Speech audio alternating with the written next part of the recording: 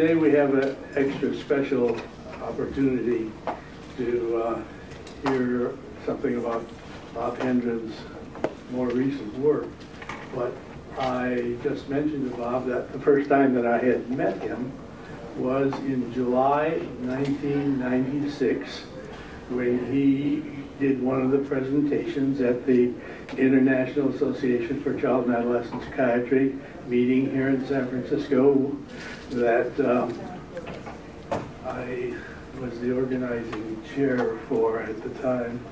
Irving Phillips had been our previous director, was president of the Academy, and unfortunately died of that before then. And so we were continued with the meeting here in San Francisco. And Bob had done a presentation on school consultation because he had just finished a one-year sabbatical at the World Health Organization in Geneva, studying school consultation and school behavior throughout the world. At the time, Bob had his training at the Mayo Clinic in psychiatry. He did his child psychiatry training at Yale with Donald Cohen, and then had been at George Washington University, then at University of New Mexico, at Rutgers, at the Mind Institute. He came here to be our chief of child psychiatry about 10 or 11, 12 years ago. And he is now a professor and involved with school consultation and this extra special problems that are occurring in learning in school settings. His co-presenter will be Stephanie Haft, who got her degree at the Claremont and is applying to graduate school and working in the labs here at the UCSF. Bob. Stephanie's going to kick it off. Yes, thank you.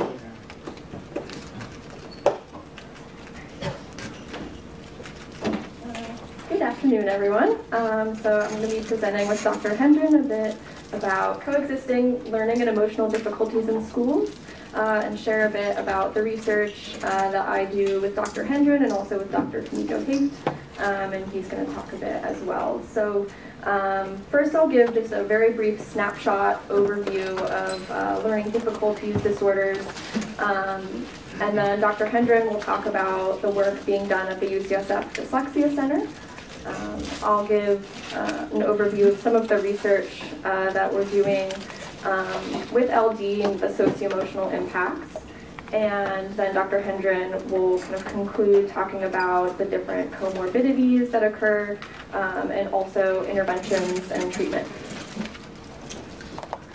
So these are just some snapshots of numbers. On kind of the higher end, it's estimated that 30 to 50% of the population might have undiagnosed learning disabilities.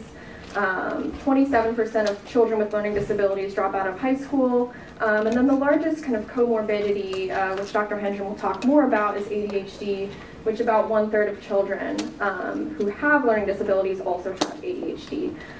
So we're using kind of a variety of terminologies here: learning disorders, dyslexia, learning differences.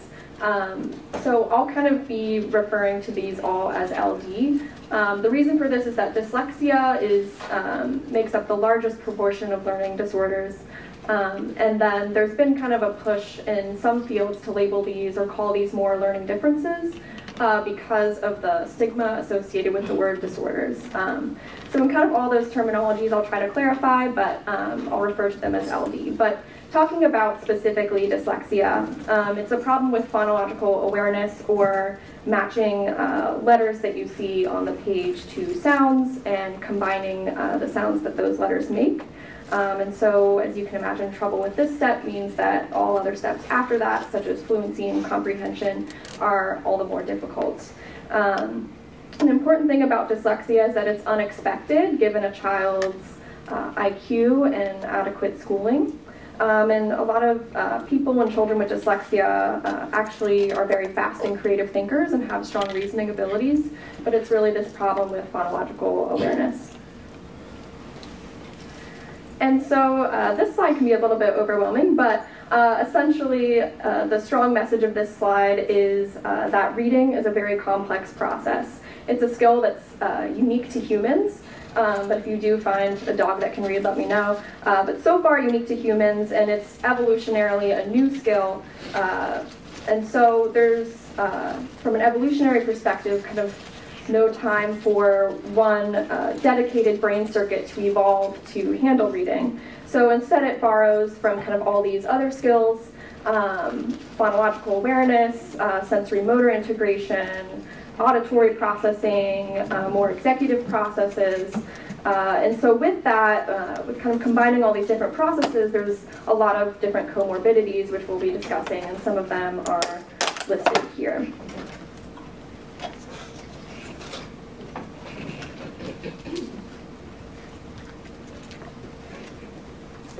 Thanks, Stephanie. It's been such a pleasure to work with Stephanie. She's really efficient and she works really hard.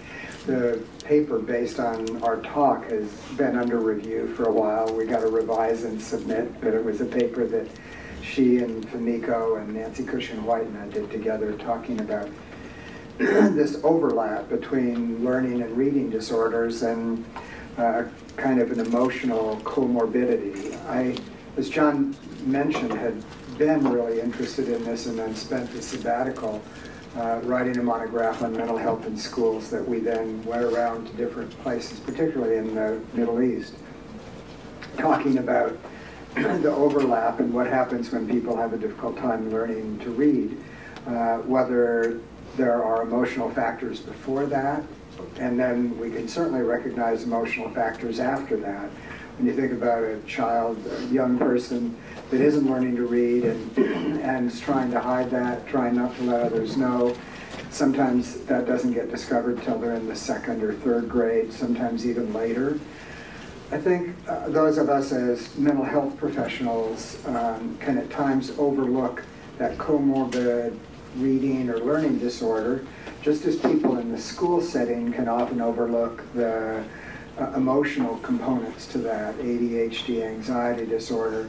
And I don't think that they're like a Venn diagram, kind of distinct things that are there separated, but they're things that weave in together and that we need to understand both to make the most effective kind of an intervention and how we can do that.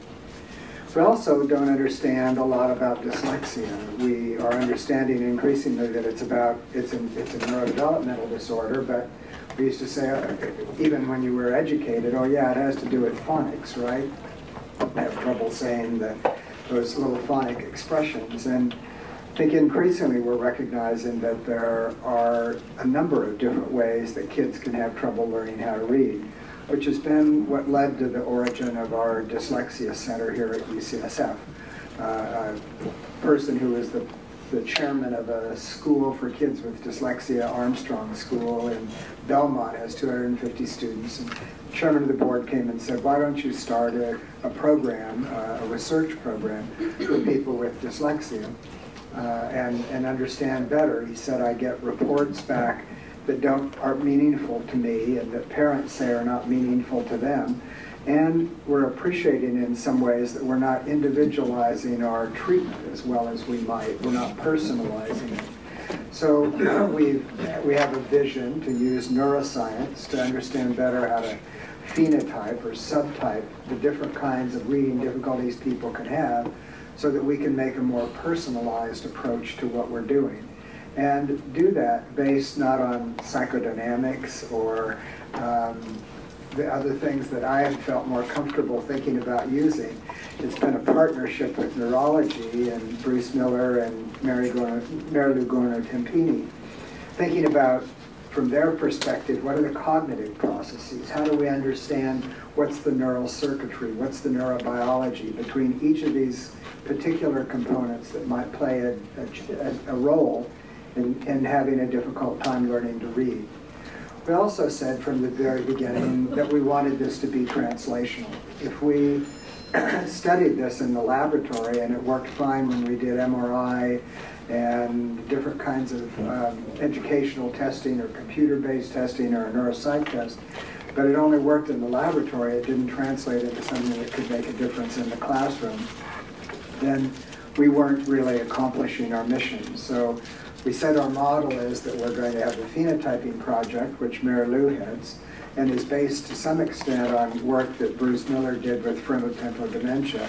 And if some of you saw Mary Lou's grand rounds a couple months ago, or maybe 6 weeks ago, was an excellent grand rounds tracing her thinking and how that developed. And I'll tell you, I'll repeat some of what she said.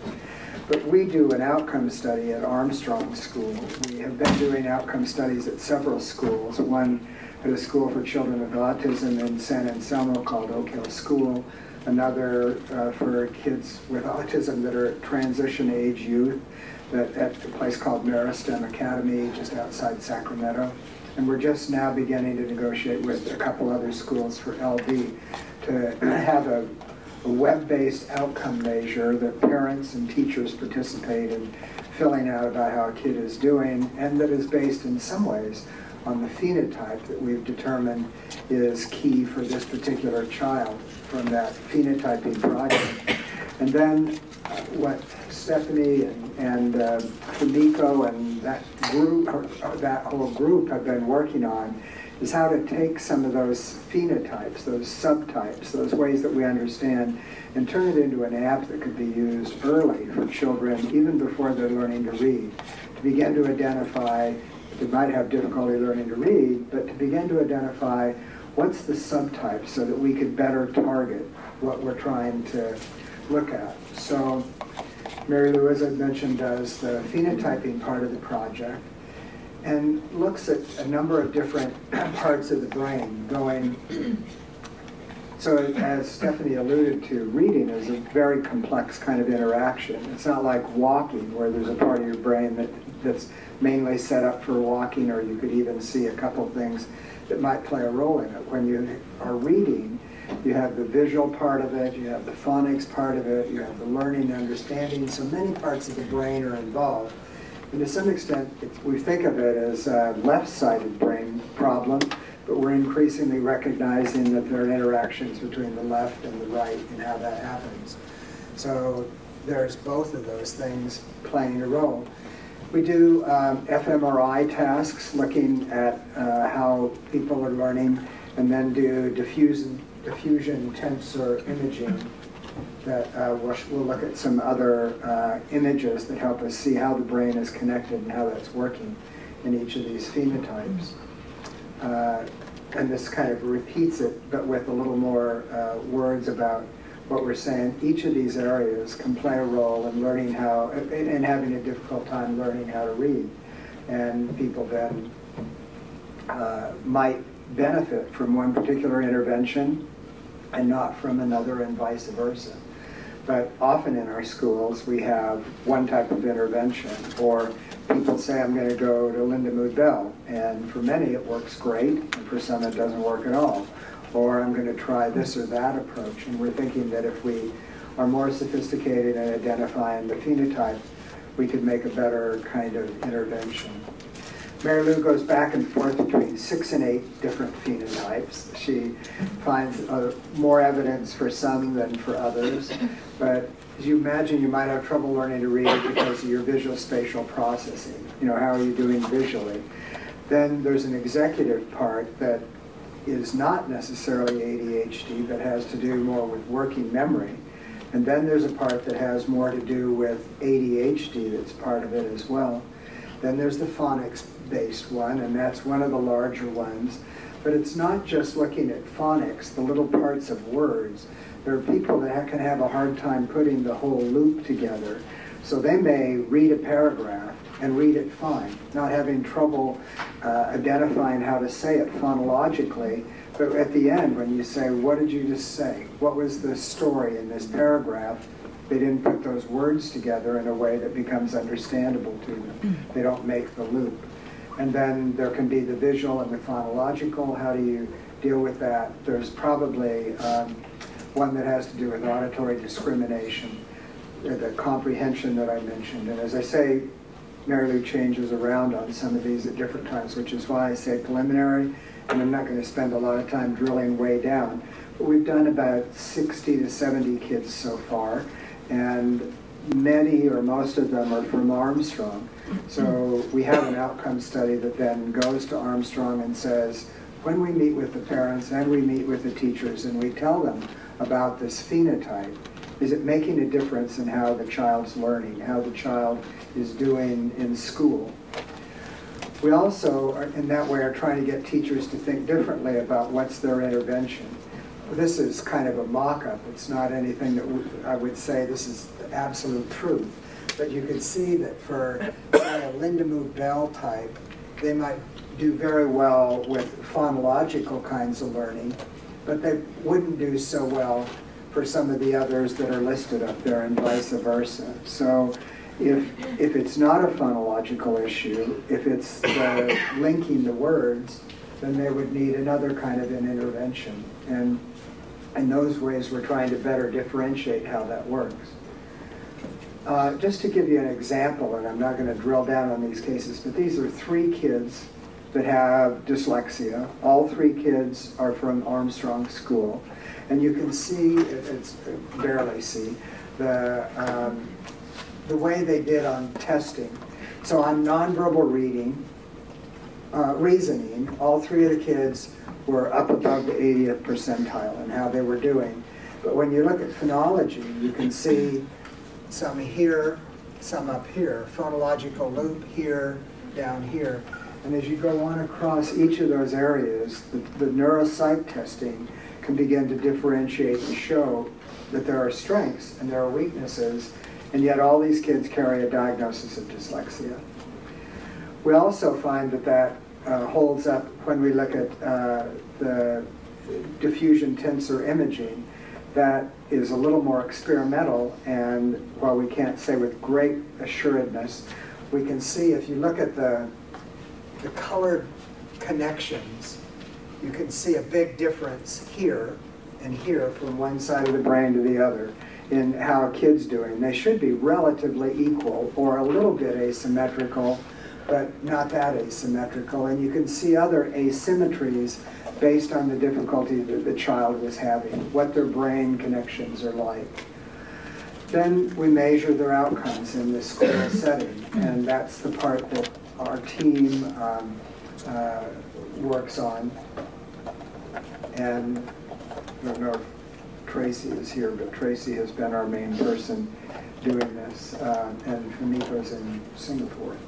So we built a way on the web that people can go and fill in information from a variety of categories about how they're doing.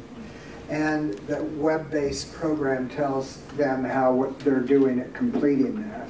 We did the first one of the studies we did using this kind of measurement. We did at Armstrong School, and we had a 28% completion rate by the end of the year. It fell off a lot during the summer, but it was hard to get people to complete it. Now that we have these little measures, and the administrative people above the teachers or working with the parents can see how they're doing, they can feed back to them, you know, you're a little behind in filling these forms out, and they're doing a better job.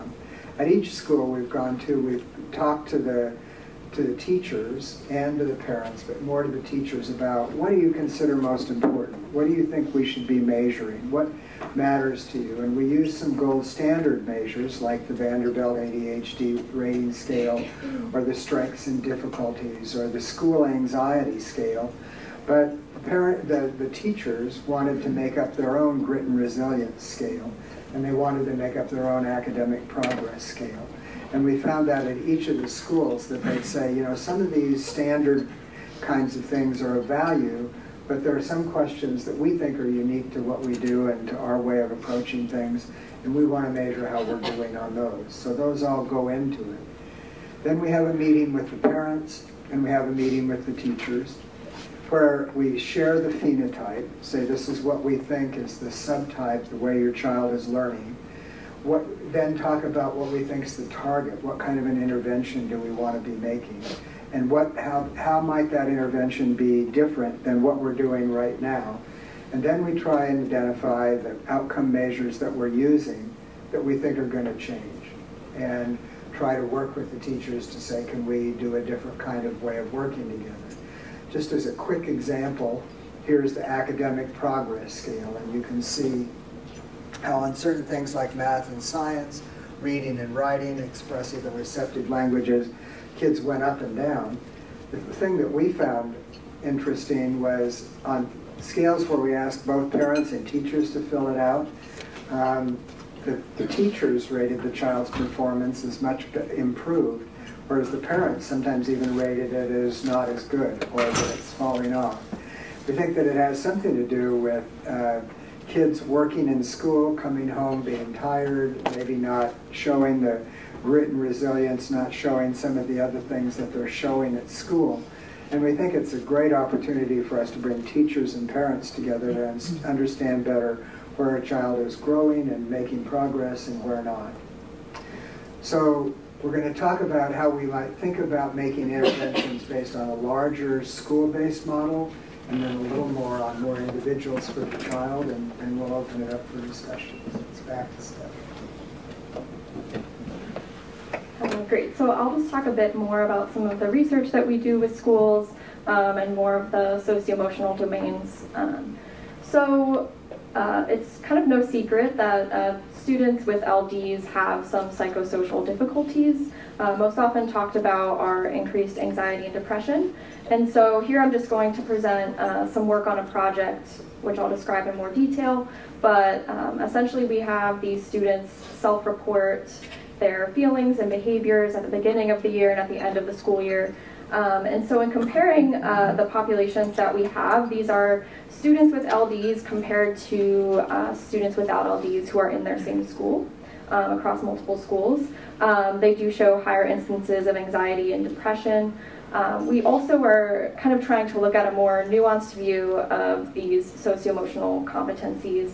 And from that we find that they have a lower sense of mastery. So that is a concept that builds on self-efficacy to include their ability to, or what they feel is their ability to affect change. And so they show this lower sense of mastery and also this lower growth mindset, which some of you may have heard of. It's Carol Dweck's work, essentially the belief that intelligence can be changed. So they are less likely than someone without a learning disability or learning difference to believe that their intelligence can be changed. So not only do we find these replicated results of higher anxiety and depression, but this kind of more nuanced view that they also have kind of a lower sense in some of these other domains. And so we kind of wanted to look a little bit under the hood at what was going on, and we decided to focus a bit on attentional bias. And so attentional bias is a predisposition of our attention to process certain types of information rather than others. And so it's been used a lot in the anxiety literature where people show attention preferentially toward or away from negative stimuli over neutral or positive stimuli. And there's a lot of kind of information processing models on attentional bias and how that contributes to cognition and behavior. But the simple view that we kind of have here is that you can show attention to threat or hypervigilance, and that's kind of the first stage automatic threat detection facilitated by the amygdala. And then perhaps at longer times you can show this shift away in attention avoidance of threat, which is more of a top-down strategy, perhaps engaging the prefrontal cortex. And so in the lab, you kind of see these attentional biases, attention to threat at shorter times, exposing someone to a picture or a word that is threatening, and then avoidance of threat at longer exposure times. And so the task that can kind of capture this attentional bias is called the dot probe task. It was developed in 1986. I think a year ago, Danny Pine gave a Grand Rounds talk, and he talked a lot about this paradigm. So it captures attentional bias by showing the participant two images. One is threatening, images or words. So one is threatening and one is neutral. And then in place of one of those threatening images or words appears a probe, and the participant is instructed to respond to the probe as quickly as they can when they see it. And so it captures attentional bias because the idea behind this is participants will respond faster to probes when they replace the threatening image if they were looking at that, so or versus the neutral image if they were looking at that. So by kind of looking across multiple trials at their response time from when the probe replaces a threatening stimulus versus a neutral stimulus, you can kind of see whether they're showing this attentional bias one way or the other toward or away threatening information. And so this is what we kind of wanted to use to see if students with LDs show an attentional bias with threat. So this task has been used with children with autism, Williams syndrome, Turner syndrome, all types of anxieties, but hadn't been done in students with LDs, and so we wanted to see, and more specifically interested in what content evokes an attentional bias. And so this task, for instance, was used in children with asthma, and they showed that these children show this attentional bias to asthma-related stimuli and words. And so to develop the task, we used a linguistic one, or a task with words, and we had 3 conditions. So the first one was physical threat words. Some examples are listed there. That's typically used in paradigms with general anxiety. Social stereotype threat words, that second category actually took quite a bit of time of piloting to see what these students thought were the stereotypes surrounding LDs and what other people thought. And then the third category is academic, with a specific focus on reading threat-related words. And the interesting thing about this category is when you look at the valence database of words, these words are actually technically rated as neutral and not threatening. But we were curious to see if they would evoke an attentional bias. And so all these threatening words are matched to neutral words on linguistic properties. And then we recruited 2 groups of students, students with LD and students without LD, matched on age and vocabulary level. And so the first thing we look at is just looking at the groups separately. Do they show an attentional bias in these conditions? And neither showed any bias with the physical threat condition or the social stereotype threat condition. The LD group showed a significant avoidance of reading-related or academic words. And there was a significant group difference. And we threw in a bunch of covariates like word reading level, vocabulary, and this group difference still emerged. So what does this mean? Clearly this academic content is more salient, or students with LD are more sensitive to it and showing this attentional bias. We can't kind of tell this with their current paradigm, but from other eye tracking studies that have been done, avoidance might be an anxiety reduction strategy during initial vigilance to threat.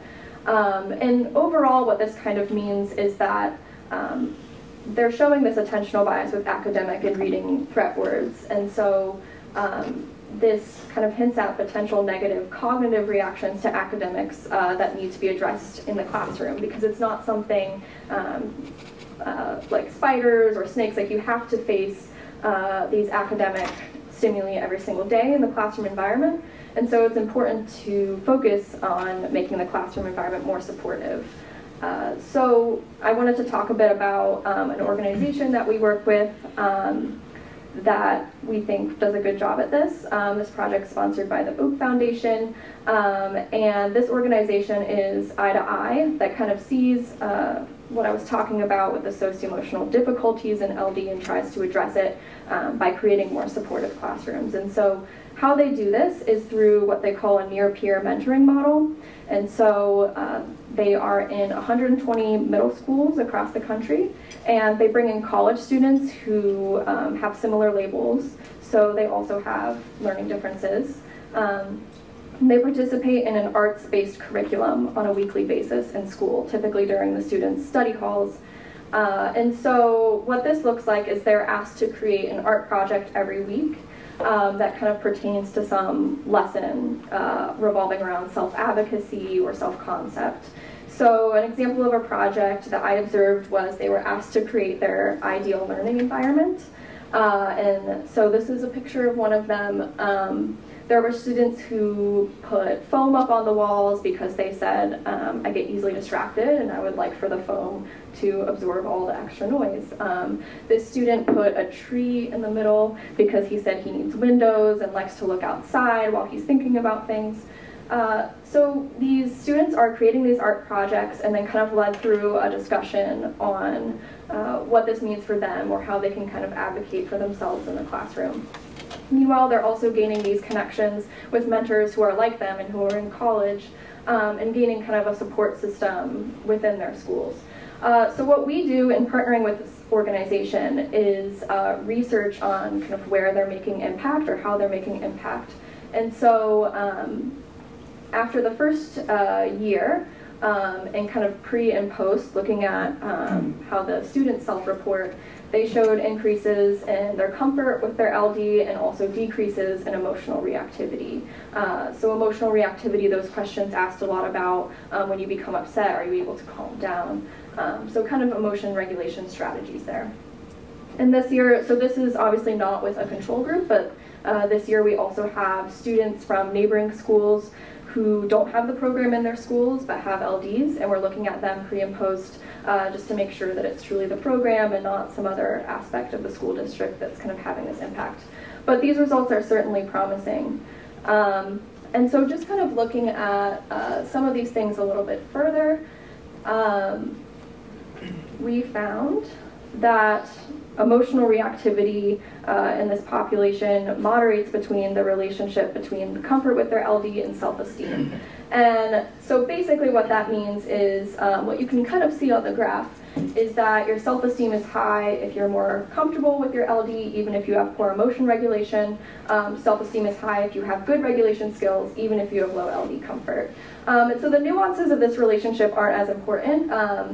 But I think the overall message here is that there's no kind of one magic ingredient in the recipe for success in all of these hundreds of socio-emotional competencies. It's important to focus on kind of strengthening multiple aspects in these programs. And so in looking at Eye to Eye as an example of promoting resilience and success in schools for LD students, they provide social support and role models and really increase connection in schools.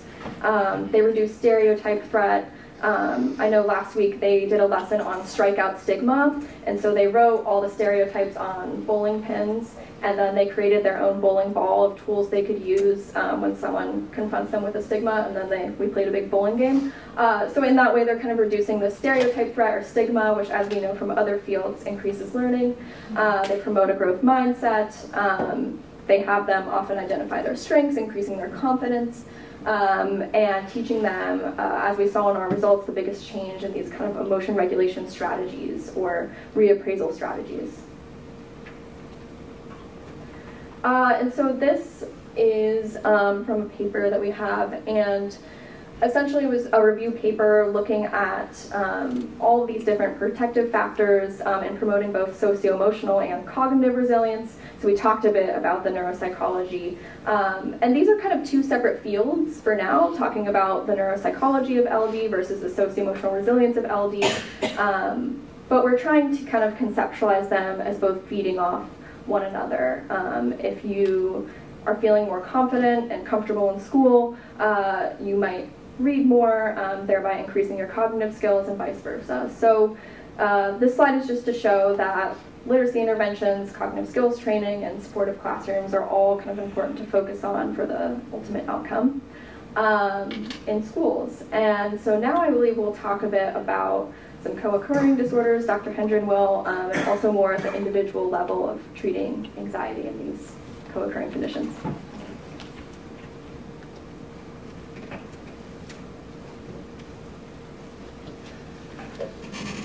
So just surveying how much comorbidity are we aware of in reading and learning disorders, we can see that there are many more depressive symptoms. Anxiety symptoms are much higher. There's more suicides. Aggressive and delinquent behaviors are higher. There's a study going on now that Mary Lou has been leading at a correctional facility, looking at the amount of learning and reading disorders among people in those facilities. And if any of you have worked in juvenile justice facilities, it's just at least half the kids, but mostly more. They're much more likely to be arrested, and the counseling for their low self-esteem might be more common, but still not as much as people might think they could need or benefit from. The two biggest things that are kind of co-occurring or happen at the same time are anxiety, and the other is ADHD. And this sense, as somebody who has, if you have dyslexia and you're having a difficult time learning to read, this anticipation of failure, that people are going to notice that you do that. Teacher's going to call on you to come up and read. Gavin Newsom, who you might recall is the mayor of Sacramento, but is our honorary board chair, mayor of San Francisco, our honorary board chair, tells stories of how he would memorize what he knew he was going to have to read and then get up in front of the class and he'd hold the book, but he would be telling what he knew from memory. And he talks about other strategies that you hear kids that have dyslexia talk about what they do in order to try and cover up, but underneath all of it, they feel like they're fake or they're not real or they could be discovered, and that leads them to feel anxiety about that happening to them and to feel as though they are then increasingly depressed. They also get angry a little bit more. Their parents can be targets of that anger. When I give this talk to parents at schools for kids with dyslexia, the parents are often asking, you know, my kid gets so mad at me. He does okay at school. He doesn't get mad at everybody else, but he comes home and takes it out on me. And I think we could all give them a good explanation, and they probably know in their hearts too, but they know that the parents can be trusted a bit more, and but it can also lead them to be somewhat overprotective. They at times will try to help the child do better, feeling they have a disability, and then sometimes protect them more than might be needed, and they have then greater difficulties as they get into adolescence. They, again, have difficulty with self-esteem and negative thoughts, and this leads to family stress that goes on. So these are kids that are often hypervigilant, reactive to novel stimuli. They cope by avoidance. They don't want to go places where they might get discovered by their parental accommodation and overprotection. It may also, as we know with all anxiety disorders, show up in physical symptoms that might either be ways of avoiding or might be ways that the body is somatizing. Then their inattention and poor performance might not be just ADHD, it might be their anxiety that's leading to that stress and strain as well. And becomes most noticeable between 6 and 12, but seems to continue on throughout a lifetime. People will tell you that experienced dyslexia when they were a kid will tell heart-wrenching stories, and we'll talk about what it means to them. You see some people that really rise above it, and there was a doctoral dissertation done on how many entrepreneurs were people that had dyslexia. And for the real smart ones and the resourceful ones and the ones that use that as a way to kind of, with their grit and resilience, overcome things, that's great. But if you're of average intelligence or a bit below and you're having trouble learning to read, it's hard to find the silver lining to that cloud for a lot of kids that are struggling as they go along. And it continues then to be a certain issue for them. But there's a whole list of people with dyslexia that are kind of famous, like Charles Schwab has given us over $1 million for the research we're doing, and we're really grateful to him for that. But he, I think, feels he especially likes that what we're doing is translational. He felt that when he had given money before, it went to research that was laboratory research, or it went to just delivering services, and he wanted somebody that would look at research and show how it was translated into some real-world setting where it could make a difference. About 20% of those kids that have a lot of anxiety can go on to another 20% develop depression that becomes a concern for dyslexia. and that these intense symptoms at the beginning of anxiety may diminish, but as kids grow older, that's still there, and there are still triggers that can lead to that coming up again. They may be bidirectional. The anxiety interferes with the learning process. The learning process adds to the anxiety, and it kind of goes back and forth. There's also some studies indicating that there may be a stronger family history of anxiety disorders in kids with dyslexia, and that anxiety from the parents somehow gets wrapped up in the kids' anxiety about their own dyslexia as well. That's not totally 100% foundational, but at least it does seem to hold true for some families and some parents. The co-occurrence with ADHD occurs between 40 and 60%. I say here 15 to 45, but I read just the other day somebody saying they thought that it was higher than that. And anyway, it's a significant number. And I think for many of us in psychiatry, we may see a child and find out they're having trouble with their attention and think they have ADHD, but we don't ask the rest of the questions about their difficulties in learning or their difficulties in reading, just as the other side of that is true. And I find, as I see more and more kids with this kind of co-occurring disorder, I find some of them are having a heck of a time learning to read, and I take a careful history and I think, oh, it looks like they have ADHD, treat them with stimulants. They read. And there are a number of families that were planning to put their kid in one of the schools for dyslexia, some that have kids going to school for dyslexia, and within a few months to a year, they're out and doing pretty well with their ADHD having been treated.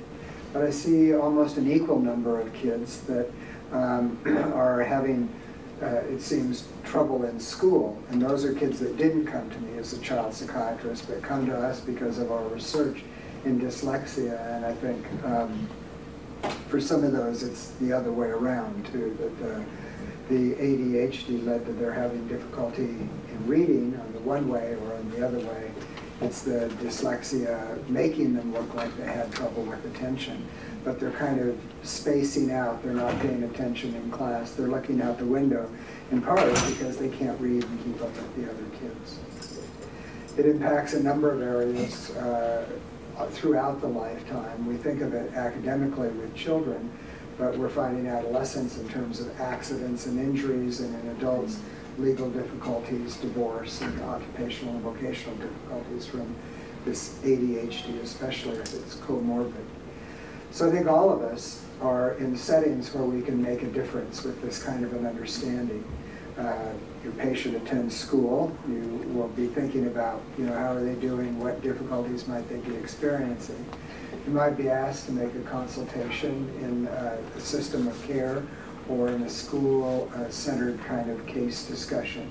And John said to Fumiko and to me when giving this grand rounds, he said, we don't have enough on school consultation, so make sure you talk about school consultation. And I appreciated his warm introduction as well, but this is my response, or at least trying to say we're going to talk a little. And I think it may be well known to some of you, but it may not be well known to everyone. There's also direct service that we can give in a variety of settings, and I think more and more it's just great when mental health professionals can find their ways into working in schools. And some school districts employ people that some of you know Steve Adelsheim is now at Stanford, but he was in New Mexico when I was there as a resident. And someone from family practice opened a school-based clinic. And he said, well, to us, would you put child psychiatry in this clinic? Steve, as a resident, said, as a fellow, he said, okay, I'll do that. I think that's a good idea. He started doing that, but that grew on to where he had a full-time job working for the Department of Education and traveling around New Mexico giving consultation to schools about both the system and about individual children. And I think the more we can find our way in to be able to do that as mental health professionals, the better I think it could be. So a successful consultative relationship strengthens relationships, finds a way to go in and think, how do I build a better school? And I think some of the things that Stephanie talked about really began to address that, because the socio-emotional part of these kids is helped a lot when they're treated with compassion. It fosters recognition of the dynamic forces, the ways of understanding these difficulties that kids are having, and facilitate responses, looking at different kinds of skills, appealing to shared values, and trying to improve their development.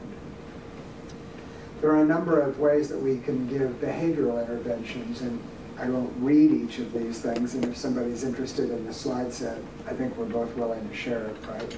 So we'd be happy to do that, but some of the things that have just been garnered over the years of things that are helpful for those of us working with kids in schools are thinking about behavioral interventions like appropriate verbal exchanges, removing from the situation until control is achieved, dealing with frustration, teach perspective taking, thinking about how to make consequences meaningful. All of those things are important skills for us to have. There's also ways that I think as child mental health people, our reports have a tremendous amount of power in the school. And so if we can give recommendations to the teachers, it can make a difference, like extending time for assignments. Sometimes that's become like therapy dogs, you know, everybody uses that, so everybody needs extended time for their assignments, just like everybody wants to take their pet on the plane, and so they get some doctor to write something out. But there are sometimes that it is so useful and makes such a difference for kids that if they just have that little longer period of time, reducing the volume of assignments, breaking long assignments into chunking it. Some of these kids, so we talked about that phonological loop, have a hard time chunking their information, and somebody needs to help them do that. All of these are things that can go into a report and can be very useful for kids that are having these kinds of difficulties.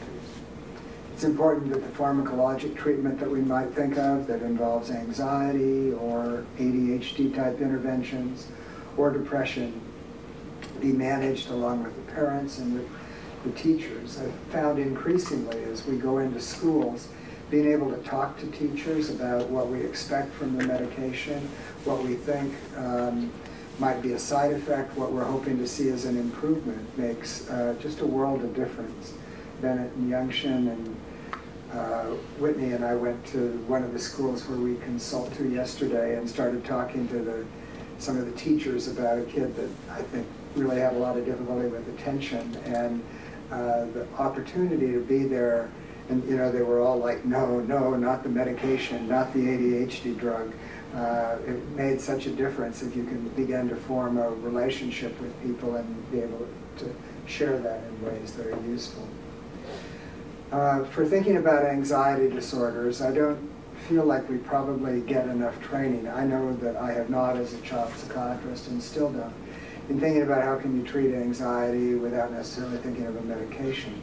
But things like positive reframing, thought challenging, using some of the CBT type techniques that we're increasingly appreciating. And then thinking about helping people define some of the issues in their life, looking at this de-stress model that talks about what's the situation where you feel anxious, how do you, educating them what they do, speculate about what that might mean, how they could do things differently, practice, also getting exercise, and thinking of how to strategize. Things too like yoga, mindfulness, meditation, feedback and exercise are also useful ways to help people learn to manage their anxiety. So we're going to have about 10 minutes left. A quick summary that Stephanie and I worked together for 1 second. That LD and dyslexia are often accompanied by socio-emotional challenges and anxieties or comorbidities. Schools play a role in addressing this by finding a supportive classroom, and child mental health professionals can provide individual attention through appreciating this coexistence. So the person who had his hand up first goes for the first question. Thank you so much for this inspired summary of interventions. It made me think about Shaywick's work, maybe 10 years ago at Yale. And my recollection was that she had documented the folks, the kids, the students with dyslexia were essentially using the brain centers of a beginning reader. And that with targeted interventions, she documented, I think with PET scans, that they then actually mitigated their dyslexia and started using brain centers that experienced and rapid, fast readers would use. So that, to me, in the endless discussion of nature versus nurture, strongly suggested that there's a very significant benefit from targeted interventions, and that the concept of a disability, which we tend to see as something static, was not helpful at all. And again, along those same lines, this country has the highest rate of ADHD of any place in the world. And no one has a clear answer for that. And no one knows why Japan, China, rates are a third.